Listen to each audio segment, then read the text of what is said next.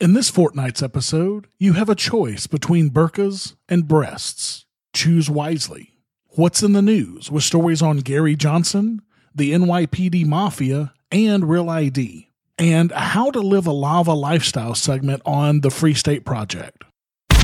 Welcome to The Lava Flow, channeling the flow of information to the libertarian, anarcho-capitalist, voluntarist, and agorist community. Find us at thelavaflow.com. Here's your host, Roger Paxton.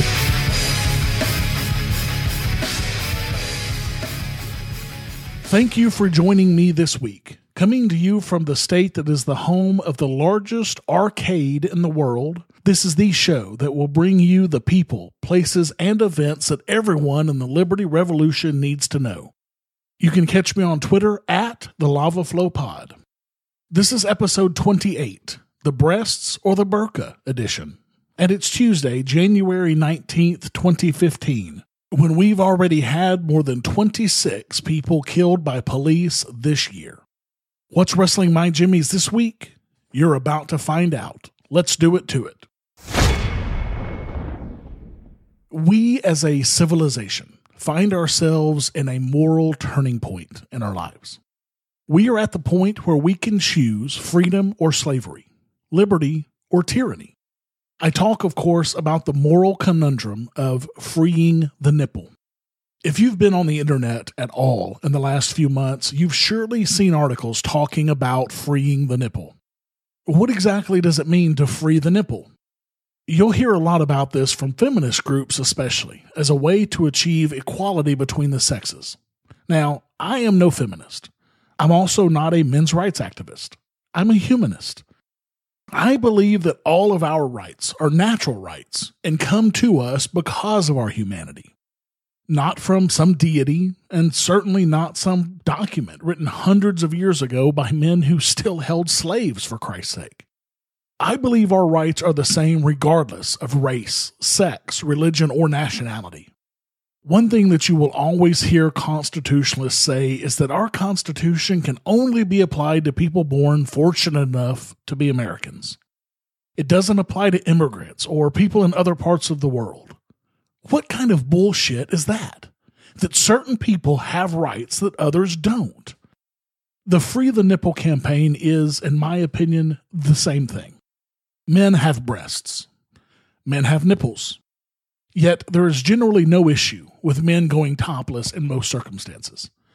This was not always the case. Several decades ago in this country, it was considered vulgar for men to go topless. We have since realized the ridiculousness of this and moved past it. It's now time to move past the female nipple as well. What is a female nipple? What makes it different than a man's nipple? The main difference is that the male nipple is underdeveloped, yet they contain exactly the same structure as female nipples. Men don't receive a surge of estrogen during development to enlarge the breast and develop the milk ducts. Visually and structurally, though, the nipple itself is very similar in both males and females. So why is it obscene, indecent, or even lewd for women's nipples to be shown, but not men's? It goes back to our Puritan society that has different rules for men and women. Clearly not a humanist society. The female nipple, regardless of what some may have you believe, is not a sex organ. Nor is sex their primary function. The primary function of a female nipple is as a food source for babies. Sexual attraction or purpose is secondary to the female nipple, very similar to lips. Other parts of a woman's body also have sexual attraction or other secondary sexual purposes. Men are attracted to women's hair, eyes, legs, and asses. Some men are also attracted to women's ears, feet, and other parts of the body. Does this make these secondary sexual body parts somehow lewd or obscene and forbidden from being seen in civilized society? Of course not. So why do we have the same idea about women's nipples? I'm just like the next guy. I find a woman's breasts sexually attractive. I also find a woman's lips sexually attractive. So why does our Western culture find the nipple worthy of covering up, but not the lips? Now that's a great question, and one that I don't have an answer to, honestly. However, there is a culture that does cover up the lips and everything else on women. The fundamentalist Muslim culture requires women to remain completely covered, except for a small slit for the eyes, and that's usually covered by some sort of mesh fabric, in a garment called the burqa. This is the most logically consistent endgame of covering up items that have a secondary sexual purpose or sexual attraction. Is this where we want to end up as a society? Is this the direction that we're heading as a society? Either we cover it all up or we allow it all to be shown. These are the only two logically consistent ways to go about this. And since freedom is our goal, then showing it all should be our goal as well, not burqas. As time progresses, our Western culture becomes more, not less, sexually free. As I said, 80 years ago, it was illegal for even men to show their nipples in public. A century ago, ankles were obscene if shown in public by women. 50 years ago, the bikini was illegal in public. Today, both men and women can get away with showing copious amounts of skin without getting in any trouble. About the only thing that both men and women can't show in public is their genitals. There's been some controversy in New Hampshire over this very topic lately. Free State Project early mover and New Hampshire legislator Amanda Bolden has weighed in on this topic, accusing Republicans of sexism in their legislation to prohibit women from exposing their nipples or breasts in public, with the exception of breastfeeding. And yes, this is sexist. As Amanda said, we shouldn't be introducing new legislation that applies only to women. If we had any laws that started with the sentence, women should not, they should have been repealed by now. Absolutely. Amanda was attacked terribly for this on Facebook by Republican legislators who made comments such as, quote, "If it's a woman's natural inclination to pull her nipple out in public and you support that, then you should have no problem with a man's inclination to stare at it and grab it." What the actual fuck? Can you believe this douche nozzle actually said this? Yes, he really did post this on Facebook, and it was spread all over the place. This man believes that if you have your nipple out, he should have the right to go up and grab it. And people say that Republicans are close friends to libertarians. My ass. If Republicans can't even understand personal property rights to a person's own body, then they are just useless to libertarians. Essentially, he is saying that if you leave your bicycle out in your front yard, since it's visible, it's okay for someone to steal it or do with it as they wish. This is backwards and dangerous thinking, and leads to the, quote, "she had it coming" comments when a woman is raped when she has been drinking or is wearing revealing clothing. The comments between Bolden and her Republican counterparts made mainstream news all over the country, being picked up by Slate, HuffPo, Washington Times, and many others. Amanda handled these comments very well and held her own against her misogynist colleagues. One comment one of the Republican legislators said did ring true, though. He said, "Libertarians want a nude beach? Put your money together and buy one. If you want to expose your kids to nudity, go for it." And that goes to the crux of this entire issue, property rights. If people want to ban anything that they want on their own property, that's perfectly fine, and it should be respected. By respected, I mean their right to ban it should be respected. I would never respect someone who, for example, would ban gun owners from their establishment, or women, or blacks. But I would respect their ability to do what they choose with their own property. The issue really comes in when you're dealing with public property. This is the classic tragedy of the commons, and one of the main reasons there should be no such thing as public property to begin with, not to mention the theft that had to occur to pay for that public property in the first place.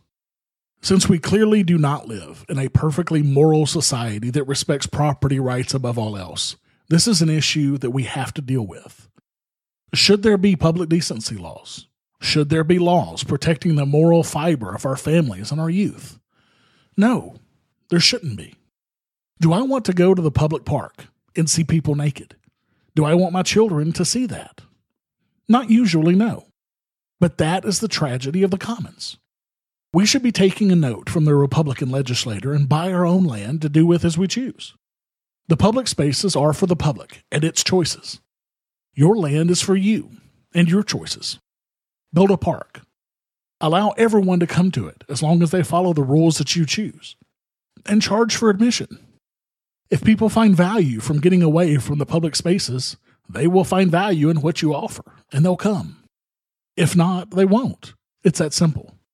If I don't want to see nude people in public places, then I won't go to public places.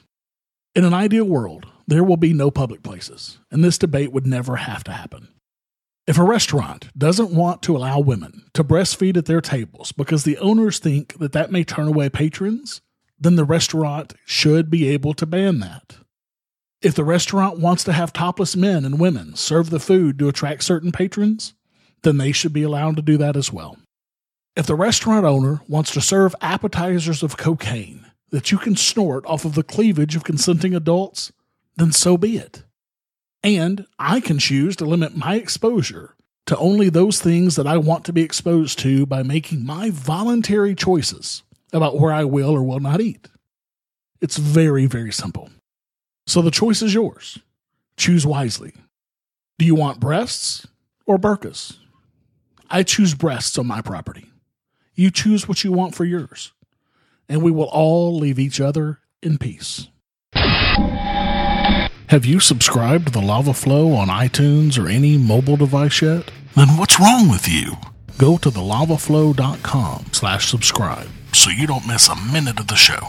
And while you're subscribing, make sure to leave me a 5-star rating and review the show to help others find our podcast. thelavaflow.com/subscribe. What's in the news? The news you need to know from a libertarian perspective. In partisan politics news, former New Mexico Governor Gary Johnson has officially joined the race for the Libertarian Party nomination for president in 2016. He ran in 2012 and received the highest vote total of any Libertarian presidential candidate before him, garnering over 1 million votes. Johnson stepped down from his position as CEO with Cannabis Sativa Incorporated, a position that was then given to Johnson's former running mate in 2012, Judge Jim Gray, raising questions as to whether or not Gray will join Johnson this time around. Johnson brings with him about $1.4 million in campaign debt from his 2012 run, debt that calls into question the fiscal choices made by his team. Some of that debt even goes to his Republican race before he switched over to the Libertarian Party. That debt will likely end up being paid by new donors from the small Libertarian pool of donors, which will limit the ability of new donations to Johnson being able to be used to actually advertise and help him get votes, instead of having to use those new donations to pay that huge amount of debt. Johnson was interviewed by several sources on his announcement day, and he told Reason magazine that he would support a bill to ban the wearing of burqas in America. The reason he gave was that Sharia law was not an expression of religion, but of politics, so that it was open to be banned. While the First Amendment to the Constitution does tell government that it is not able to limit the practices of religion, it is most well known for being the Freedom of Speech Amendment. Last time I checked, political speech is just as protected as religious speech. So even if the burqa and Sharia are somehow only political, there is still no way that government can be allowed to limit it. The very next day, Johnson backpedaled from his statement, saying, quote, "I would not sign that legislation because I think that it would end up being government intrusion on you or I. I gave Reason the honest knee-jerk response. And if I'm wrong, I'm wrong." This, of course, he said after the major backlash that he received from libertarians around the country, including me, to his ridiculous comments. Many are saying that his retraction is not good enough. Some are saying that he should drop out of the race altogether. I don't necessarily agree with this position. Sure, what he said was ignorant and uninformed, and certainly not in any way libertarian. He should know better. And he should certainly be more on his toes while being interviewed, especially when being interviewed by a libertarian magazine. This is not just a simple slip-up. This is a major fuck-up that flies in the face of what libertarianism means. Johnson is by no means an anarcho-capitalist. He is not even a Ron Paul or a Harry Brown. However, he is a far sight better than a Bob Barr or a Wayne Allen Root every day of the week. And he is certainly better than Austin Peterson, known for being completely against the NAP. John McAfee, known for being a fugitive for murder and starting the software company after his own name, McAfee. Or Mark Allen Feldman, known recently for asking, and I shit you not, asking Kanye West to be his running mate. If you had asked me a year ago who I would support for the LP nomination, I would have said hands down Gary Johnson. But that is no longer the case. There are at least two people running who are much more libertarian than Gary, and those are Steve Kerbel and Darrell W. Perry. I would suggest that you take some time and check both of these fine gentlemen out. In the biggest gang on the streets news, an NYPD cop pled guilty last month to shaking down the owner of a Queens pizzeria for illegal protection money. The cop also pled guilty to extorting $1,000 per week from the operator of two social clubs in Astoria. 37-year-old Besnik Lakatura used two co-conspirators to threaten the victims to pay up if they wanted to operate in Astoria. Lakatura would then swoop in to be the good guy, pretending to befriend the victims. He would then advise them that it would be better to pay the money instead of notifying the police. Lakatura faces up to life in prison, but his federal sentencing guidelines are 154 to 171 months when he is sentenced in late February. His two co-conspirators are scheduled for trial in March. Now, I and many others have been calling cops the biggest, baddest gang on the streets. In this case, they're even acting exactly like the mob of old. Does it get any more in your face than this?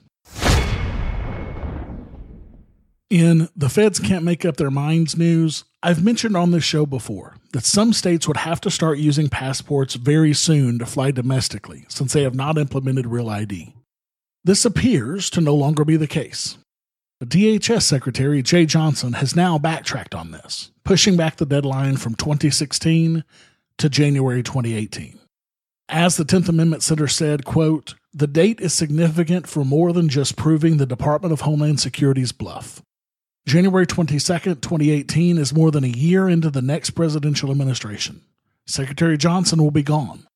The new president, whoever he or she is, will have a Homeland Security Secretary whose underlings will probably have driven the issue too hard for DHS and Congress to tolerate. And the 2018 Real ID deadline will get pushed back again by that group of federal bureaucrats. It's what I've said time and time again that Real ID deadlines aren't real," end quote.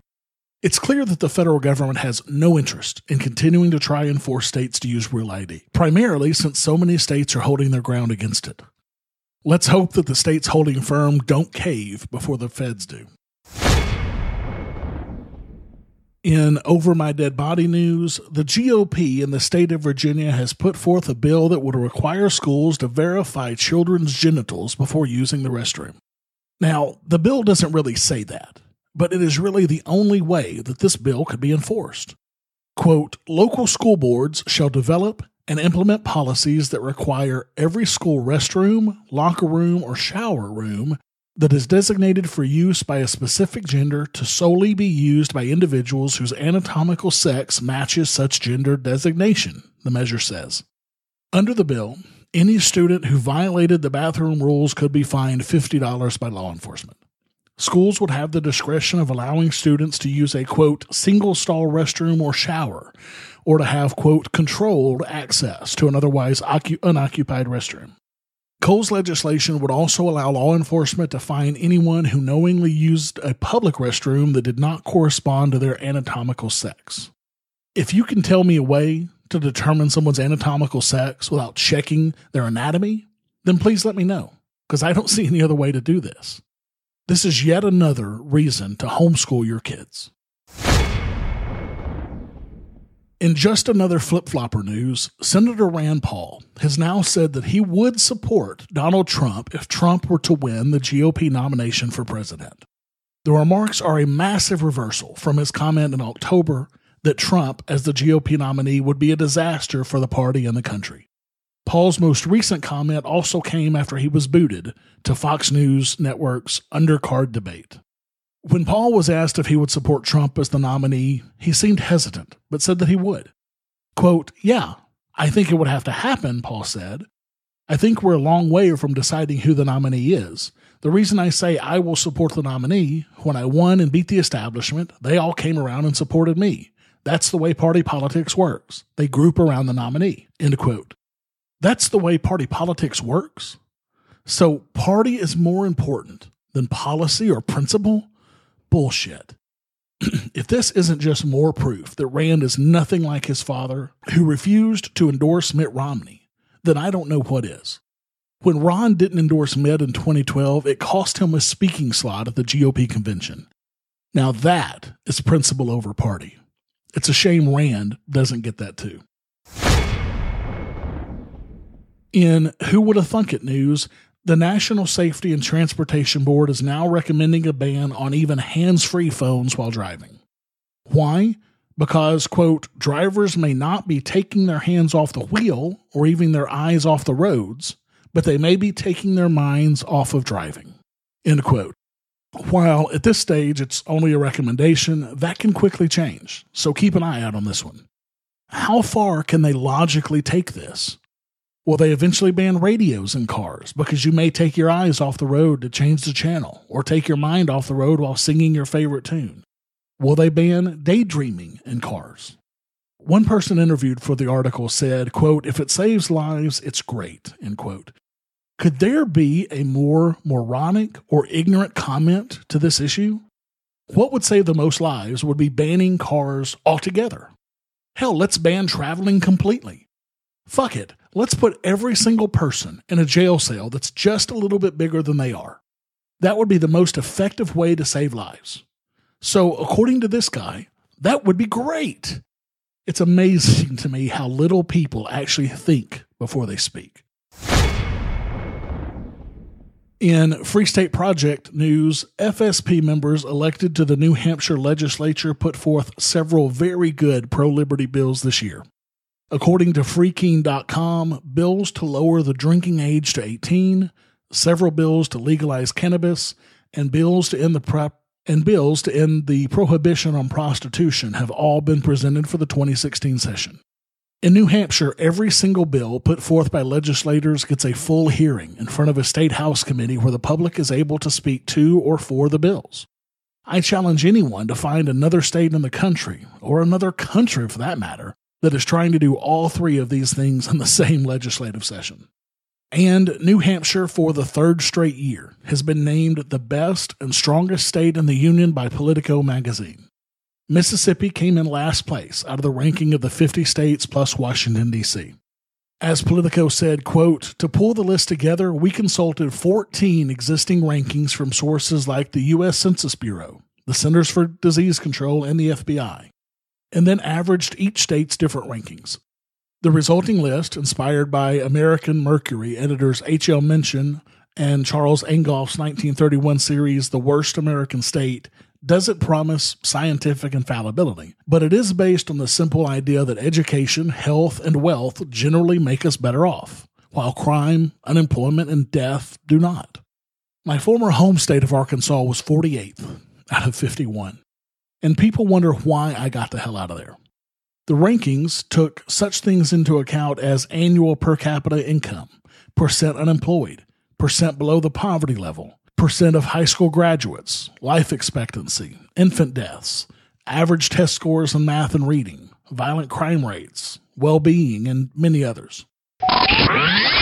Exercise your free market muscles by going to thelavaflow.com/support and giving a per episode donation of as little as $1 an episode, or use Bitcoin.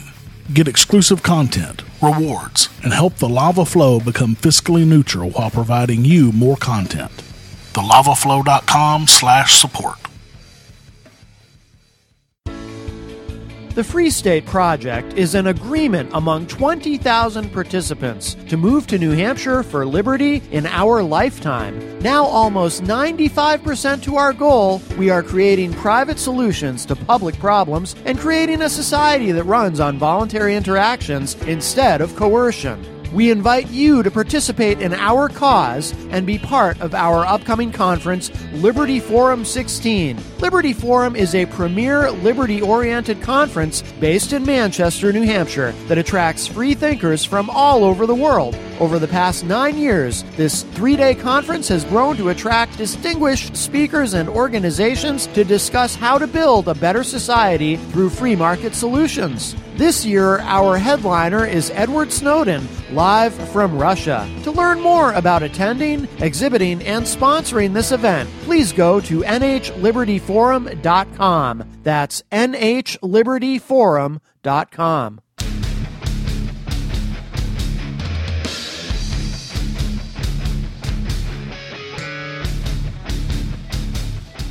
Talk the talk. Do you walk the walk? This has always been one of the most popular segments on the Lava Flow. I've had more emails, comments, Facebook messages on this one segment than any other, but it's been a while since I've done this segment, so I thought I'd get back into it.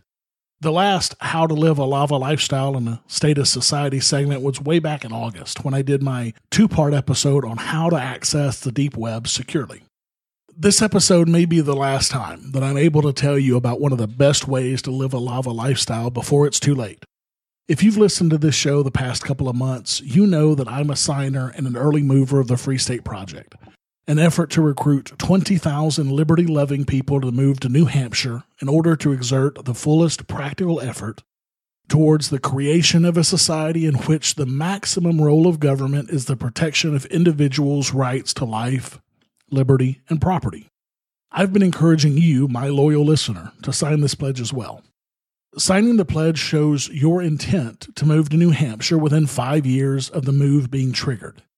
The trigger for that move is when there are 20,000 signers. When I signed, it was assumed that there would be quite some time before the move would be triggered. That has changed, and changed dramatically.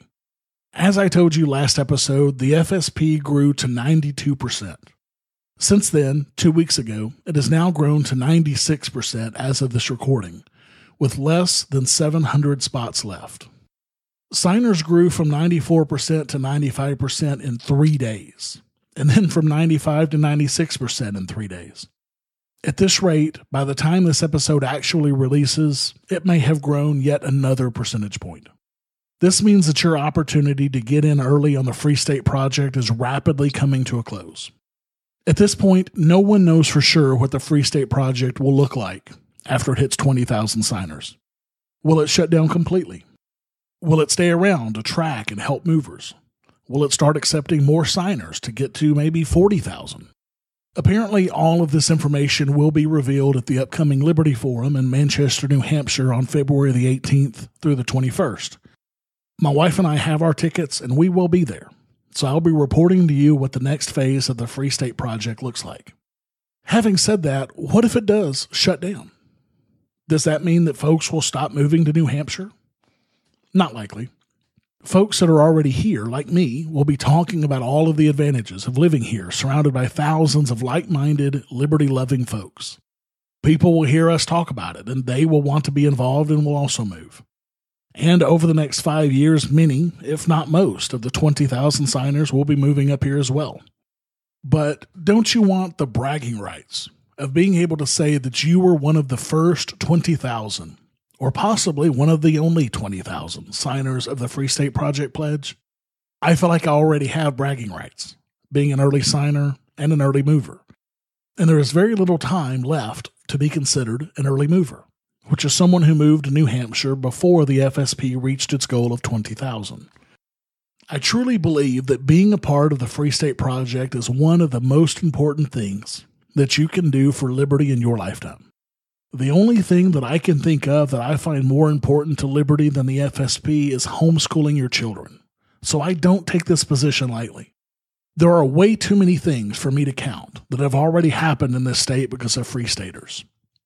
From having dozens of Free Staters elected to office, to changes in laws, to charity events like shower sharing, to entrepreneurship opportunities, to just hanging out with people on a regular basis who just get it and understand what you're thinking and feeling. There's nothing better. As the Concord Monitor said in a front page above the fold article on Saturday, quote, Free State movers, who represent 0.15% of the total population, comprise nearly 5% of the House. Free Staters are also targeting laws through other means by bringing a religious property tax exemption case to the Supreme Court, by challenging a state order to stop using public money to send kids to private schools, and by rallying to eliminate city restrictions on Uber. Is liberty activism getting front page press in your state? Probably not, but it happens in New Hampshire. I cannot begin to tell you the amount of fun that I've had, the friendships that I've already developed, the connections I've made, and just the overall benefit to my family that moving here has given me. My only regret is that I didn't sign and move sooner.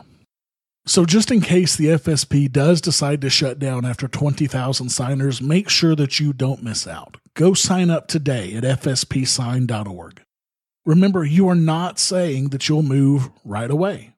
You're also not saying that some crazy circumstance may come up that keeps you from moving in the next 5 years. As the pledge states, you're only stating your, quote, solemn intent to move to the state of New Hampshire within 5 years of the 20,000 signatures being hit. This gives you 5 years to plan, find a job, sell your house, and everything else that's involved in moving. This is a political migration that you don't want to miss. There may not be anything else like this in your lifetime. Go sign the pledge today at fspsign.org. Thank you for listening to the show this week. As always, I need to thank my favorite libertarian in the world, Jessica, for her help with this show. For the show notes to this episode, where I put links and other information that's been on the show, go to thelavaflow.com/28. And I have yet another new iTunes review this week. This comes from I have no idea how to pronounce it, to be honest, so I'm just going to give up. It looks like he just typed in a bunch of letters. Good stuff. Just started listening with the New Year's show. Now going back and catching up. Thank you so much for that review. I hope you enjoy my back catalog.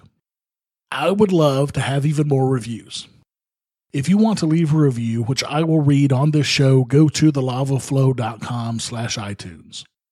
Every single review that I get helps others find this podcast. So please, if you can, go give us a rating and a review. And if you like what this show gives you and you want more of it, and to keep this show ad-free, exercise your free market muscles by going to thelavaflow.com/support and giving a per-episode donation of as little as $1 an episode using Federal Reserve notes through Patreon or Bitcoin through Coinbase. There are monthly costs associated with doing this show, and I need additional equipment to continue making this show better for you every single episode. I'm sitting pretty at 38.5% of the way towards bringing you more content. Help me get closer to my first goal by going to thelavaflow.com/support. Until next time, keep striking the root. Thank you for listening to The Lava Flow at thelavaflow.com. Don't miss an episode. Subscribe now at thelavaflow.com/subscribe. This has been a Pax Libertas Productions podcast.